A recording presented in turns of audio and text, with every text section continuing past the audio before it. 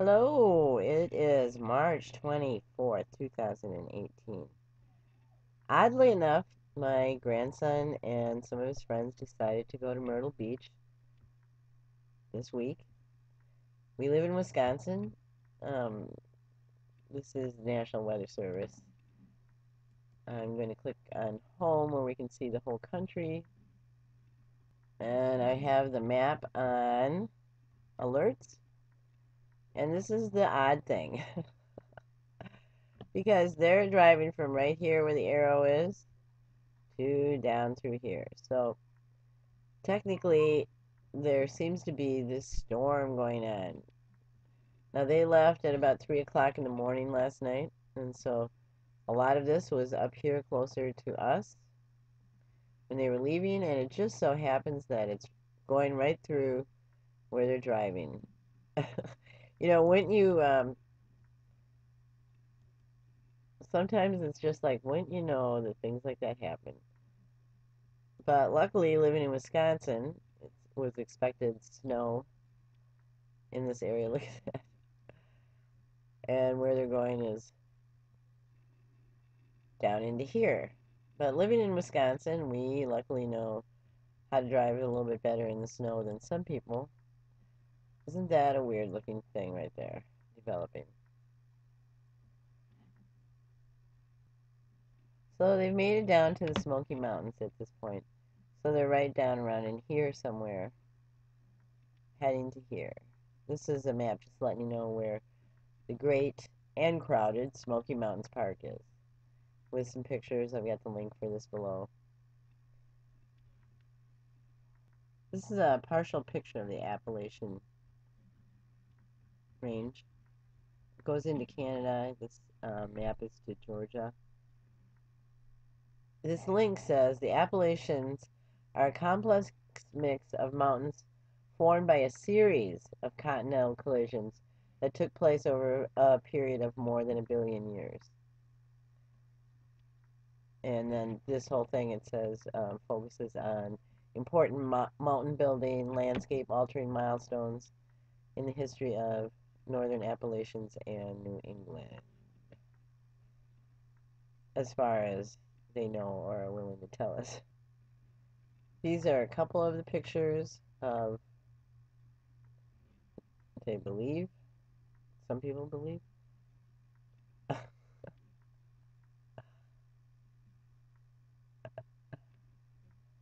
Interesting. And then filling up with sediment.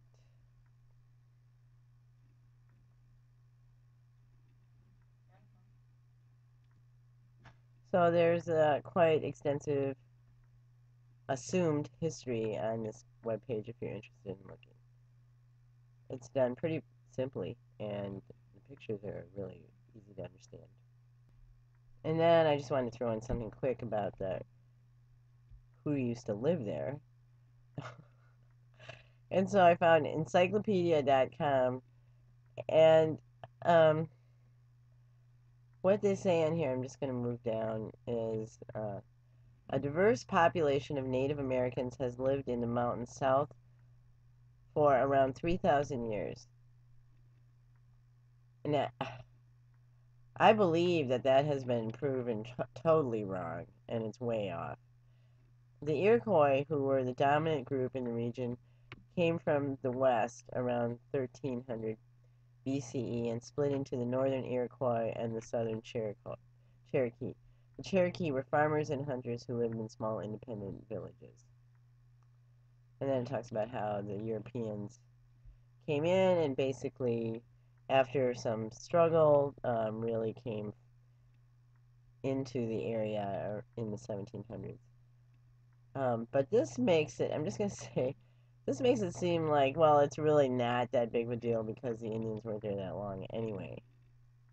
There was something like that. I just don't like that. But I just thought I'd throw it in because it's what kids learn in school.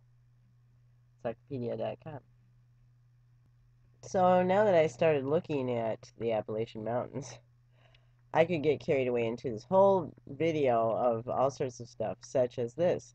Giant meteor found to have struck Appalachia. It's saying some 200 to 300 million years years ago.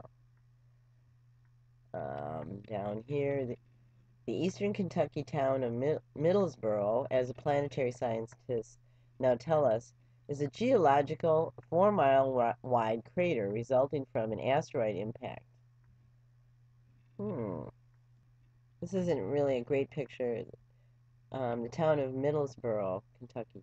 So you can see there's like a circle area. Well, you can't really see that. And a mountain. This is a better picture. Middlesboro Impact Crater, Kentucky. So this is the area here. Ta-da! Another interesting thing to me is the Giants of Appalachia. It says that... That's my granddaughter sitting next to me. She decided to join me to help me make this. That there are writings that refer to giants that once lived upon the earth all over, but it was still difficult to believe until October 13th, 1916. The Seattle Star reported that the residents in northern Pennsylvania had uncovered an Indian burial mound containing the bones of 68 men. According to the article, the average height of the assembled skeletons was 7 feet, while many were taller. Further evidence of their gigantic size was found in their large stone axes placed in the grave. The Pennsylvania skeletons are anything but an anomaly. A half a century earlier, workers constructing a bridge in upstate West Virginia were dumbfounded when they dug up 3 giant skeletons containing strands of reddish hair. A local doctor was called to examine the colossal remains, to which he concluded had to be no shorter than 8 feet tall and definitely human. So there will be more. If you are interested, I will put the link below. I don't know if this is actually a skeleton that was dug up or just a picture of a skeleton. Okay, so back to what I was talking about. I'm on the College of DuPage, and we're looking at the radar, which is going right through the Appalachian Mountains from Wisconsin down into South Carolina. So they're on an adventure of weather, and some of this looks strange also, which, you know how the weather is. It's actually not natural anymore. Oh, did I say that? I am curious about some of this formation down here, so I'm going to tune into it. Let's see. My little helper here has questions to ask. Don't you? Oh, you can't nod your head. They can't see you if you talk. Yes. Oh no! It wouldn't let me run. I did this whole weird thing with my computer last night when I was very tired. And now I have to put everything on it again. What's the countdown? But look at how this is coming up. It's like it's just kind of coming out of nowhere, is what it seems like to me. What is that? It's like something's dropping. That's the radar. Let's look at this a minute. What's a radar? I'll talk to you later. Okay, so here is the loop on the storm velocity. Isn't it like pretty? Look at how all this looks here. Very unusual. Looks like fireworks. And people I know are driving through there, and probably somebody has people they know driving through that. Which looks like fireworks. Like fireworks, yes. Okay, now this is jacked up. I'm looking at the infrared satellite for the northern hemisphere. I'm going to slow this down a little. This is the date, 24th of March, 2018. Okay, this whole side is being messed with.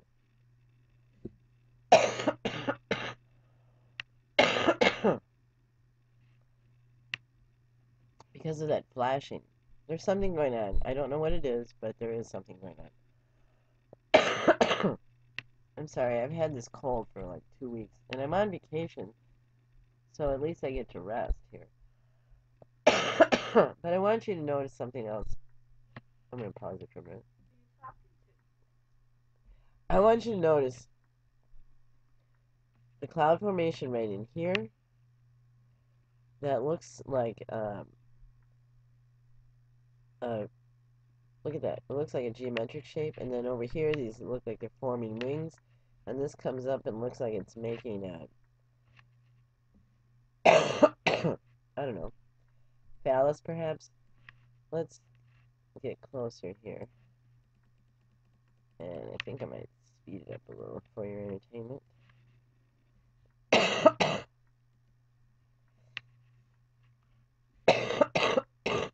Okay, so I coughed and got something to drink, and then we started this. But look at this pattern here. This is in western United States and Canada. And then this comes up into something here that will make an interesting shape, you'll see. This thing coming up here, look at this, this whole thing comes around this. But it's just that unusual geometric shape to show up in clouds. This is where the storm is that I was talking to you about, where my grandson and his friends are driving through. So let's start this. Okay, and then you can see these wings forming here. Shape. These pieces make this wing. This comes up and meets that. This also comes up pretty intensely, like ghosts coming to visit you. Woo! Some people don't like it when I personalize the clouds, but I think it's kind of cool myself, otherwise I wouldn't do it. Okay, I just added some color to it, but actually that makes it sort of harder to see, which is weird to me. Let's unzoom it. You can't see it quite as well. That shape right there. This is still College of DuPage, and this is Southeast Atlantic Visible Satellite. It gets dark toward the end when I will turn it on, but you can see these lines of energy that are being injected into the atmosphere, and if you keep watching, you will see them a lot. Let's go. Wait, let's look at the timestamp on here so you can see this. March 24th, 2018. Look at that. It's actually horrific, this experimentation going on with the weather.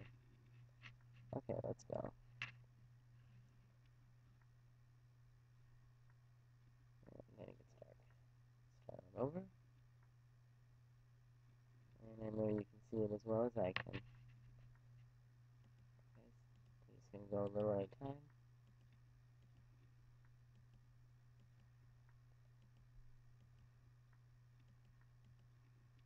Okay. So there's plans for them to go here to Myrtle Beach. And not just hang out here, but they like the parks. And so I'm sure they're also going to try to find some spots like this that aren't packed with people, but where you can actually see just some things different than like up here farther on the beach line. And, you know, sometimes I think it's a shame that this gets built so close to the beach like that. There's something wonderful about the beach. So here we are on National Weather Service. Let's look at the radar one more time.